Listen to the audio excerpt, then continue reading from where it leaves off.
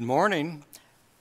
Welcome to our worship service from Gordon Street Christian Church. We are thankful that you are worshiping with us, being bound together with us by one Holy Spirit and lifting our hearts to our Creator with praise and thanksgiving for all the goodness He has shown us. And happy Independence Day to all of you. We do have much for which to be grateful.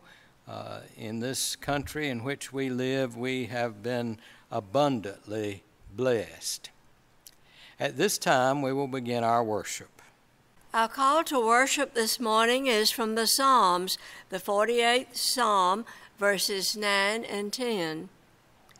We ponder your steadfast love, O God, in the midst of your temple. Your name, O God, like your praise, reaches to the ends of the earth. Our hymn of praise this morning is Come Thou Fount of Every Blessing.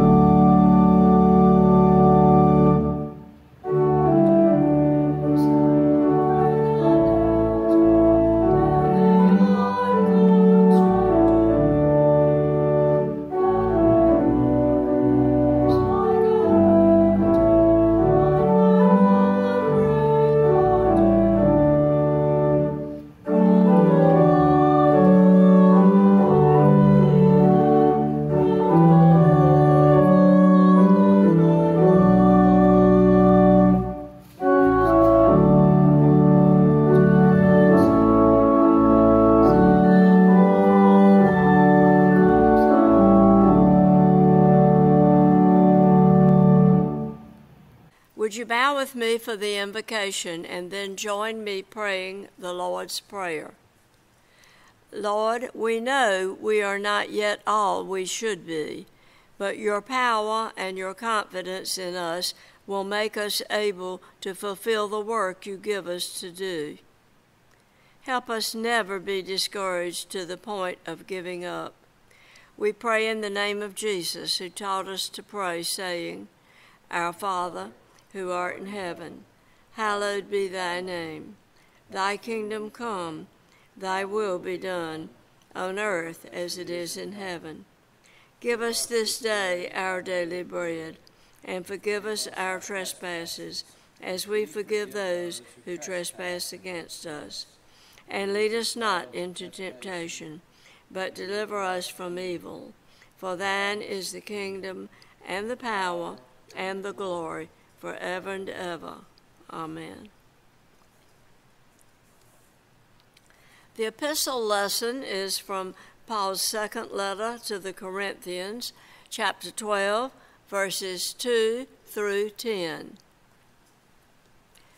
I know a person in Christ who 14 years ago was caught up to the third heaven. Whether in the body or out of the body, I do not know. God knows. And I know that such a person, whether in the body or out of the body, I do not know, God knows, was caught up into paradise and heard things that are not to be told, that no mortal is permitted to repeat. On behalf of such a one, I will boast, but on my own behalf I will not boast, except of my weaknesses. But if I wish to boast, I will not be a fool, for I will be speaking the truth. But I refrain from it, so that no one may think better of me than what is seen in me or heard from me, even considering the exceptional character of the revelations. Therefore, to keep me from being too elated, a thorn was given me in the flesh, a messenger of Satan to torment me, to keep me from being too elated. 3 times I appealed to the Lord about this, that it would leave me. But he said to me, "My grace is sufficient for you, for power is made perfect in weakness. So I will boast all the more gladly of my weaknesses, so that the power of Christ may dwell in me. Therefore I am content with weaknesses, insults, hardships, persecutions, and calamities for the sake of Christ. For whenever I am weak, then I am strong." Let us pray. Our Heavenly Father, we look around us and we see the abundance of your love for us. In the things that we see, the beauty of the earth, the beauty of flowers and trees, the beauty of rain and sunshine, the beauty of all your creation. We see your creativity and your power. All around us we look and we see how you have loved us, how you have cared for us.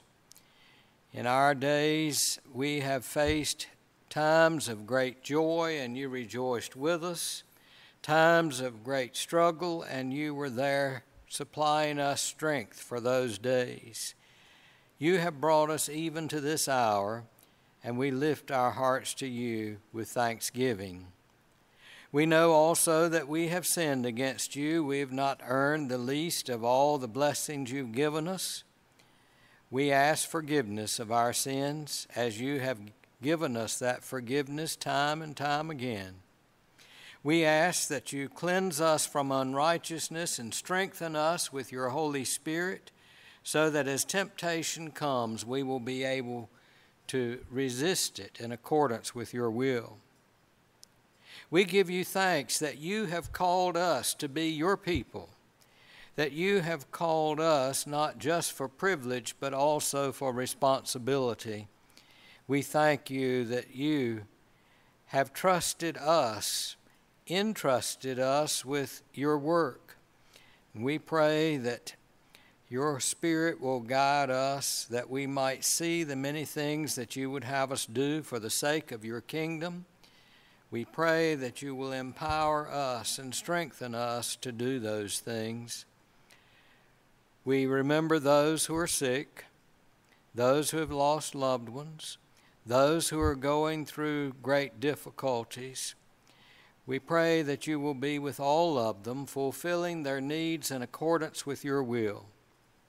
We pray for those who are caregivers and who are doing the best that they can in situations that are difficult.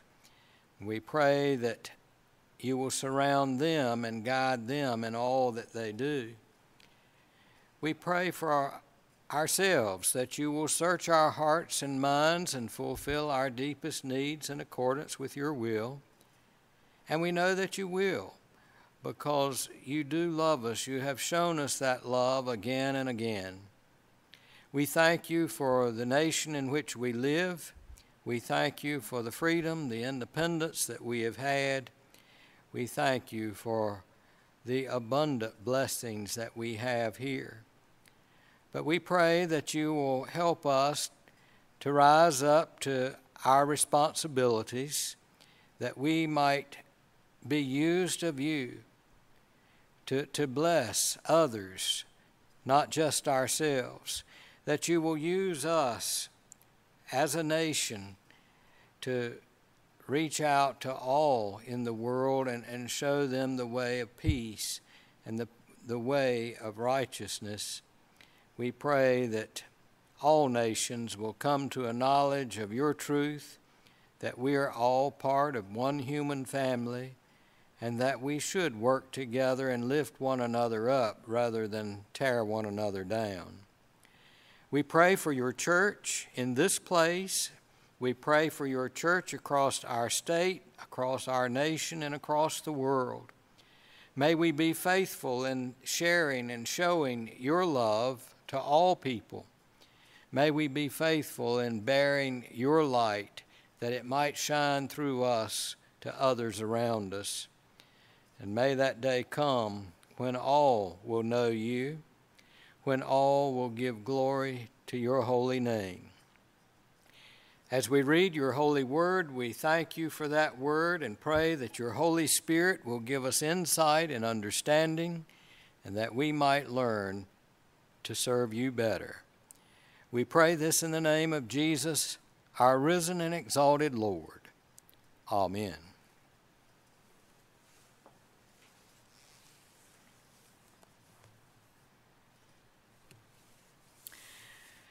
Our scripture text for tonight comes from chapter 6 of Mark's Gospel,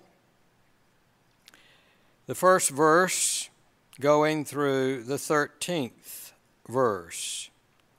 Listen for the word of the Lord. He left that place and came to his hometown, and his disciples followed him. On the Sabbath, he began to teach in the synagogue, and many who heard him were astounded. They said, "Where did this man get all this? What is this wisdom that has been given to him? What deeds of power are being done by his hands? Is not this the carpenter, the son of Mary, and brother of James and Joseph and Judas and Simon? And are not his sisters here with us?" And they took offense at him. Then Jesus said to them, "Prophets are not without honor except in their hometown and among their own kin and in their own house." And he could do no deed of power there, except that he laid his hands on a few sick people and cured them. And he was amazed at their unbelief. Here ends the reading from God's holy word. May he add his blessings to our understanding of it. Let us pray. And now, O Lord, may the words of my mouth and the meditations of all of our hearts be acceptable in your sight, for you are our Redeemer and our strength. Amen. Can you imagine what it would have been like to have been in the Holy Land back in the time when Jesus was going from village to village and teaching, when he was going and doing his mighty works of power? Can you imagine what it would have been like to have been in that crowd and heard the things that he said? I know that I have often thought about that. What would it have felt like to have heard his voice, to have felt the power of that teaching, to have seen the wonderful works of power that he did? But I've also been thankful that I was not there, thankful that I did not encounter Jesus on that side of the resurrection, because I am not sure whether I would have received him or not, whether I would have believed him or not. You and I, as Christians in this day and time, on this side of the resurrection, may wonder, how is it that people do not receive Jesus? Here is this wonderful person sent from God, one whose power was glorious, one whose teaching astounded people, and we wonder, how did they not receive him? How did they not believe him? But I can understand why they might not have believed. I can understand why they might not have received him. because as they heard his teaching, if they kept hearing that teaching and taking it seriously, they would have realized that much of what he taught did not square with the way people lived. Much of what he taught would have condemned their attitudes toward others, their way of treating others. There were a lot of people who heard Jesus and who were amazed at what he said. But we don't know how many of those people were willing to incorporate that teaching into their own lives. The fact of the matter is, the same thing is true today. Many people who claim to be Christian and who are Christian, you and I included, if we were to take Jesus' teachings truly seriously, we would find that those teachings call into questions many of our normal ways of doing things. It would call into question how our policies in our communities and in our nation and in the world treat people and hurt people and all of those kinds of things. We go about life and we assume that our ways are righteous ways and that they are in accord with the teaching of Jesus.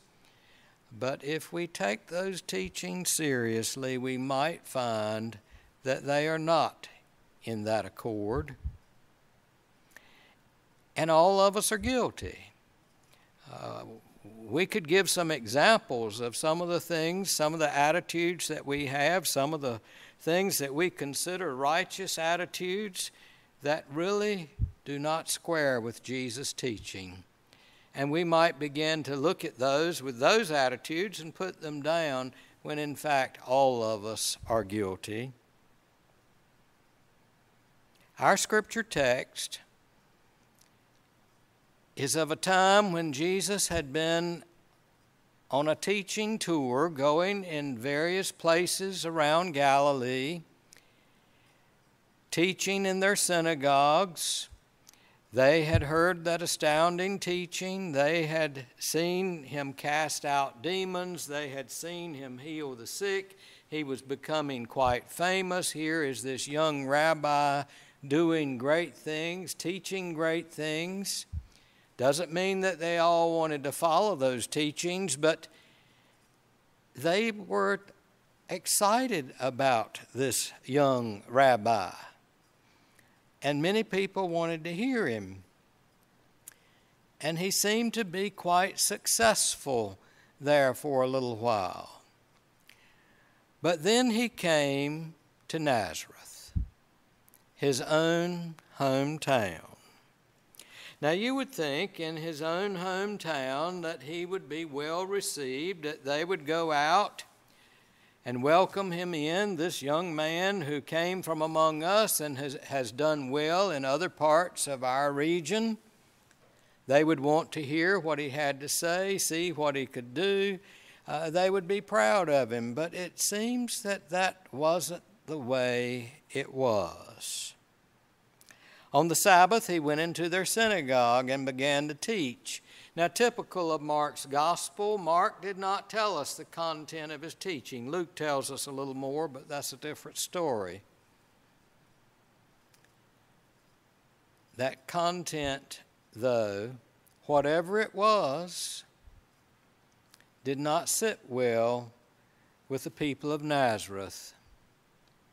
Now, Jesus had grown up at Nazareth. He had probably played with their children as he himself was a child growing up there. He was known in that synagogue. His parents were known. He might have worked for some of them out of his father's carpenter shop.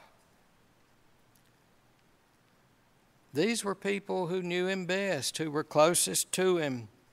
And they probably said to themselves as he was coming into their synagogue to teach, what does he know that we don't already know? What does he have that he did not get from us? He is just one of us. He's nothing extraordinary or special. He's just like us. whatever it was that he was teaching, they took offense at him according to Mark. And yielding to the temptation to go to Luke and tell you what Luke says happened, these people became so upset with Jesus that they tried to kill him. Imagine that. Your own neighbors and friends and family rising up against you. Your own people rejecting you. Now, rejection is difficult. Anyone who's ever been rejected at any time can probably say that it is hard, no matter who the people are who are rejecting you. But it is especially hard if those who are rejecting you are the people who know you the best, the people that you have loved the best, the people who you have always been with. And I can imagine that it would have been very, very discouraging to have come with this teaching, this wonderful teaching, and find rejection from your own people. Now, some people, when they get discouraged, will give up. If these who know me best are so angry with what I have to say that they are willing to even try to kill me, maybe I'm just not cut out to be a teacher and preacher. Maybe this thing that I am doing is just not meant for me. Maybe I should go out and do something else. Some people are tempted to give up. On the other hand, there are those who feel very strongly that the things that they are saying and doing are exactly right. They are the truth and must be proclaimed regardless of whether they are rejected or not. And they might redouble their efforts in order to convince these people that what you're doing is right. Well, what did Jesus do? Jesus didn't spend his time trying to convince the people at Nazareth. He knew it was a waste of time. It was just as much a waste of time as it is in our day and time for Democrats on the left and Republicans on the right to try to convince one another that their stance is correct. Those who are deeply entrenched in one extreme or the other are not likely to listen to the other side, not likely to be converted to the ideas of the other side. But Jesus didn't give up. He didn't stay in Nazareth. He didn't try to convince them anymore. Instead, he went on to other towns and other villages and proclaimed the word and continued his work. Mark says of his time in Nazareth that he could do no deed of power there except that he laid his hands on a few sick people and cured them.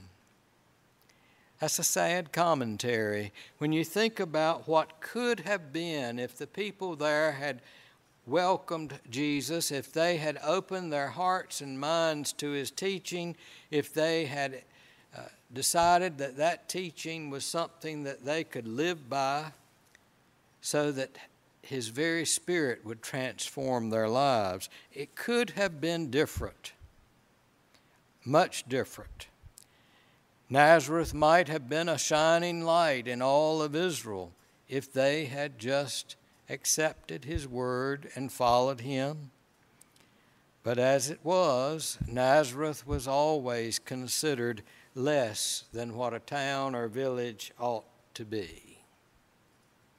Of all sad words of tongue or pen, the saddest are these: it might have been. They rejected him. But Jesus didn't give up. He saw that there was no use to continue there. He moved on to other towns and other villages, teaching. And then he did another strange thing.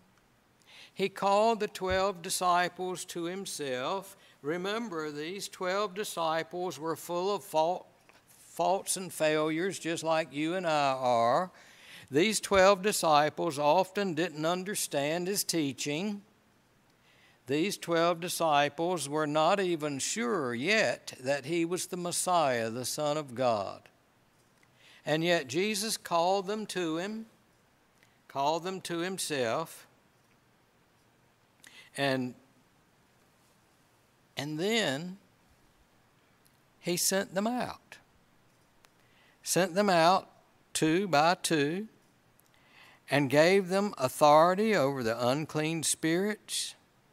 He ordered them to take nothing for their journey except a staff, no bread, no bag, no money in their belts, but to wear sandals and not put on 2 tunics. He said to them, "Wherever you enter a house, stay there until you leave the place. If any place will not welcome you and they refuse to hear you as you leave, shake off the dust that's on your feet as a testimony against them." So they went out and proclaimed that all should repent. They cast out many demons and anointed with oil many who were sick and cured them. Isn't it strange that Jesus trusted these disciples with all their faults and failures, with their indecision about whether he was Messiah or not? He entrusted them with his work and empowered them to do the things that he was doing, casting out demons, healing the sick. He did trust them because he had supplied the power that they would need to do the things they would need to do. And so instead of giving up, he continued the work. And instead of doing it on his own, he shared the responsibility with those who were following him. We might wonder why Jesus would entrust his work to you and I, because we too are full of faults and failures. We too are guilty of sometimes not taking his teaching seriously. But he has loved us and entrusted to us his work. And he warned his disciples, said, some places will not receive you. Some places will want you to leave. And if that's the case, just shake off the dust of your feet and move on. Go where you can do some good. Don't worry about what you leave behind. Don't let that hinder you in any way from doing the work in the places where you can do it. Don't even carry the weight of the dust of their towns on your shoes. Leave it all behind and move forward. We need to remember that all of us get discouraged at times. Life is not easy for anyone. There are times when anyone, no matter how strong they are, may become discouraged. There are times when they wonder why it is they are doing what they do. But Jesus has taught us that when we find in those particular times that there's nothing more that we can do there, to move on to where we can do what he wants us to do. But do not give up. And the power and presence and the love that he has for us and with us can shine through us, and lives can be touched, and you would be amazed at what your work, your example, your deed of kindness, your deed of love can cause to happen in the kingdom of God. Things that we probably do not even become aware of in this life. We find out as that text went on, that those disciples also were successful in the places where they went. They touched many lives, and they made a difference for a lot of people. The power of the risen Lord is with us. He has promised that He is with us always, even to the end of the age. And so we have no reason to lose hope, no reason to be discouraged. We do the Lord's work the best that we can do it and keep moving forward. Our God has shown us the example in Christ Jesus our Lord. May we be faithful in following that example, and may, by doing what He has asked us to do, may we learn even more of His love and His saving power. We thank God for all His blessings.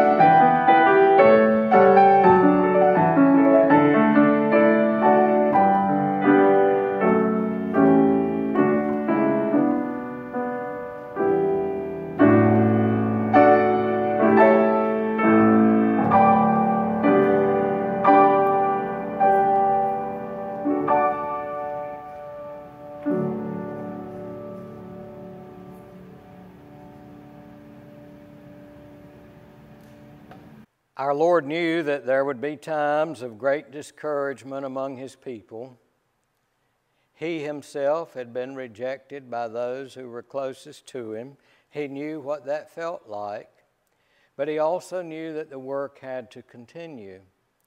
He knew that you and I and His people throughout all ages of time would face just as much opposition, just as much resistance, and that there would be times when one thing after another would go wrong and we would be discouraged. but in his own life, in his own example, he reminded us that we can still move ahead. One of the things that he has given us as his disciples, as his followers, is the communion at his table. He knew that as we came together as part of his own family, we would encourage one another, we would be strengthened by one another, and especially by his presence in this place. He knew that as we remembered what he had gone through for us, how he had suffered and died and rose again, that we would be encouraged by a love that is greater than description. We come to this table not because we've earned a spot, but because he has invited us, because he loves us, because he forgives us. We partake of bread that reminds us of his body given for us. We partake of a cup that reminds us of his blood shed for us. We are grateful for these gifts, and grateful especially that his love was the power that brought him back from the dead, so that he is here present with us now to strengthen and guide and empower us for all our days. Let us pray. Lord, we thank you for your love. We thank you for the gifts that you have given us through your own life. We thank you for forgiveness. We thank you for the empowerment to become your own people, your own family, the empowerment to become those through whom your work will be done. Help us as we are gathered here to be bound to you and to one another in love. May that love fill our hearts with joy, a joy that cannot be contained, but that will spill over to all those around us. We thank you for this bread and for this cup. May we be nourished in spirit and strengthened for your service, and we pray in Jesus' name. Amen.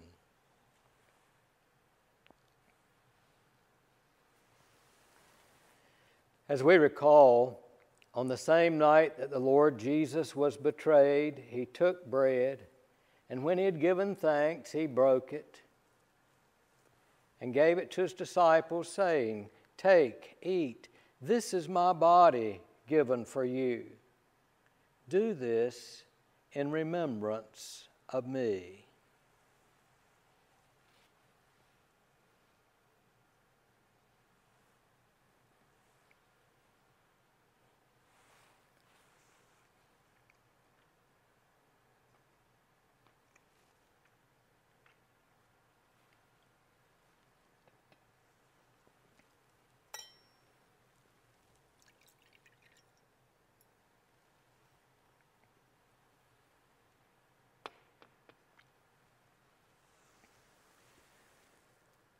And in a like manner, after supper, Jesus took the cup, and when he had blessed it, he gave it to his disciples, saying, "This cup is the cup of the new covenant in my blood, which is shed for you and for many for the remission of sin. Drink you this, and remember that Christ died for you, and be thankful."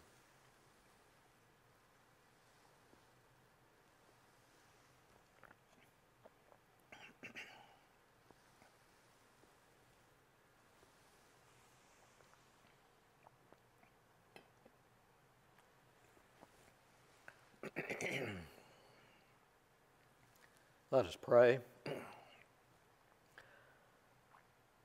Lord, again we thank you for your gift of your own life, a life that gives us life and love and joy and peace. Thank you for receiving us around your table and including us in this celebration of love. May your love multiply within us and be shared among us and beyond us.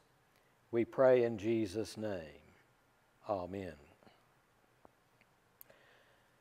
And now unto him who is able to keep us from falling and to present us faultless before the Lord our Maker, be all honor and glory, dominion and power, both now and forever. Amen.